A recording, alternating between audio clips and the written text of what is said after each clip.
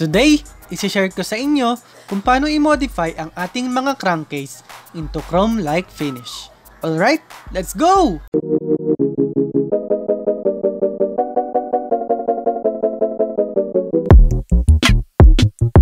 What's up yo guys, it's me JZ and we are back here with another motovlog. Kung mahilig ka sa motorcycles, reviews and tutorials, you can hit that subscribe button for more videos. Bago ang lahat, gusto ko lang i-shout out yung mga tropa natin na nag-comment sa mga past videos natin. Shout out kay Jeffrey Nitro at sa mga tropa natin dyan sa Mini House Restaurant and Cafeteria sa Abu Dhabi, UAE.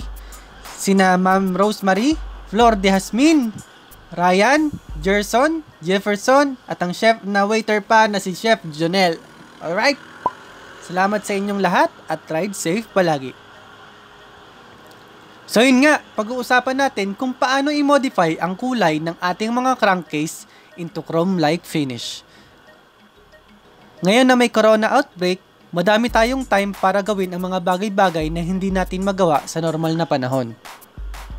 Nag-isip-isip ako ng mga pwedeng gawin sa motor para naman hindi masayang yung pagtambay natin. Ang una kong naisip ay yung pakintabin yung gearbox natin. So ito siya. May vlog tayo about dyan guys. I-check nyo na lang sa mga videos natin. Then, sunod kong naisip ay kalikutin itong crankcase ko. Mag-aapat na taon na kasi itong MIUI natin guys at medyo nagkaroon na siya ng mga gasgas. Tapos, dumihin pa siya, diba? Laging maalikabok.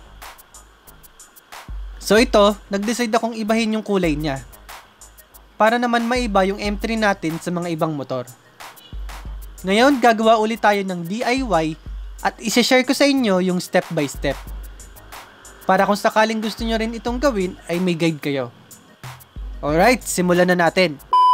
So syempre, baklasin muna natin itong crankcase natin.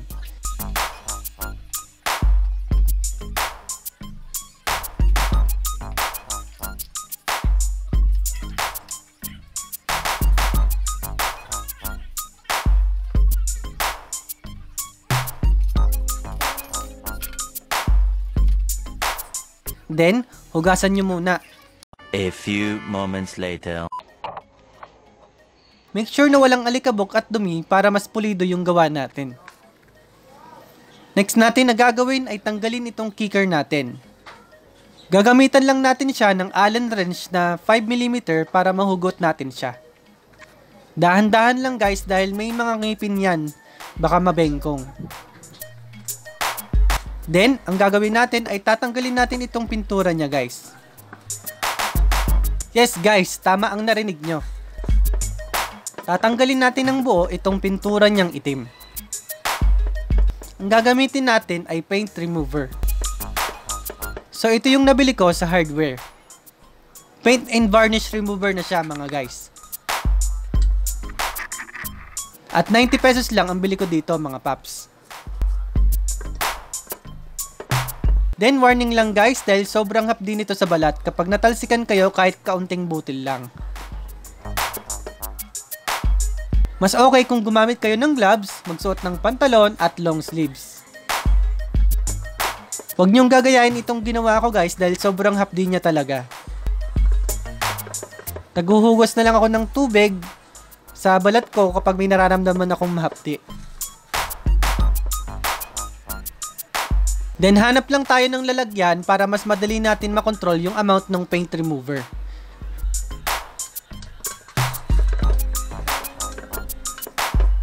So para maikalat, gagamit lang tayo ng lumang toothbrush para mas mabilis.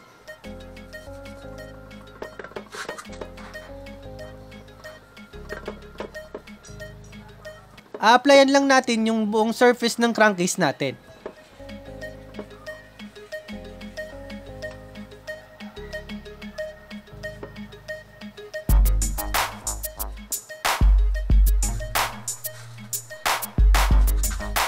At after nun, ibabad lang natin siya for about 10 to 20 minutes. 20 minutes later. Then after natin ibabad, babrushin ulit natin siya gamit yung toothbrush kanina.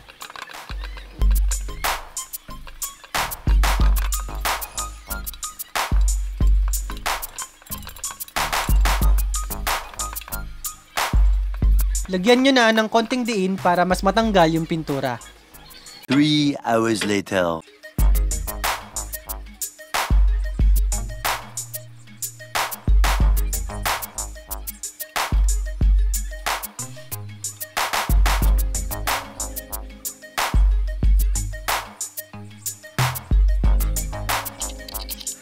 Ayun guys, make sure na walang matitirang pintura para pulido yung gawa natin.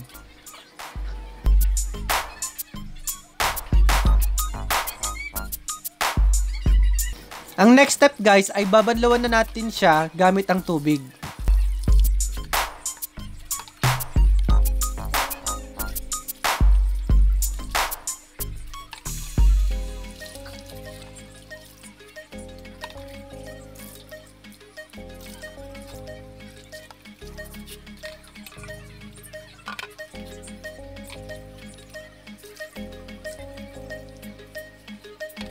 Then kapag wala nang natirang paint remover, patutuyuin lang natin siya gamit ang isang malinis na basahan.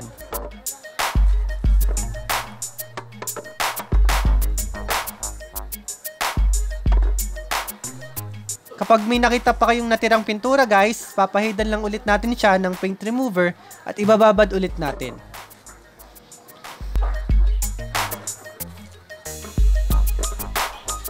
Kung makikita nyo, generally, makinis naman yung crankcase natin, di ba?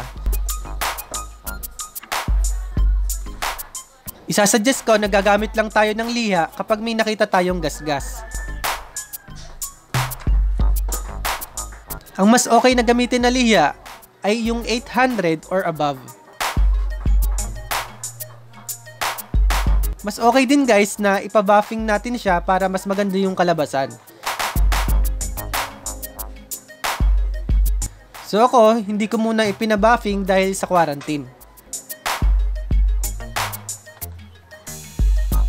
1 eternity later. Next guys, ay lalagyan na natin siya ng metal polisher. A1 yung tatak ng metal polish natin guys. 90 pesos lang din to. Mas okay kung pledge yung gamitin nyo para mas makintab. Pero para sa akin, okay na tong A1 dahil mas mura to mga paps. Counting tip lang guys, mas okay na ibalik natin yung crankcase natin para mas madali na siyang lagyan ng metal polisher. Tapos makikita nyo din yung mga tagong part na hindi kailangan lagyan para mas tipid sa oras at sa polisher. Alisin nyo rin yung air filter box nyo guys para walang sagabal. Ilagay lang natin siya sa isang mas maliit na lagayan para mas control natin yung amount. Then gamitin ulit natin yung brush kanina guys. Pero make sure na hugasan nyo muna yan bago gamitin sa metal polishing. I-brush lang natin siya sa lahat ng part. Ang next natin na gagawin ay kukuskusin ito ng malinis na basahan. Papahidan natin lahat ng may metal polisher, lalo na yung mga sulok-sulok. Suggest ko lang na mas okay na gamitin ang maong para mas makintab yung kalalabasan niya. Then kapag tuyo na, i-check nyo kung okay na yung kintab para sa inyo. At kung hindi pa, lagyan nyo lang ulit siya ng isa pang layer ng metal polisher. At mga paps, huwag nyo nga palang kalimutan ibalik yung mga kicker natin ha. Oo nga pala guys, meron na tayong Facebook fan page. At kung hindi nyo pa napupuntahan, i-type nyo lang po yung facebook.com/jzvlogs. At ilalagay ko na lang sa description box yung link. So kung nagustuhan mo ang video natin ngayon, kindly hit that like button.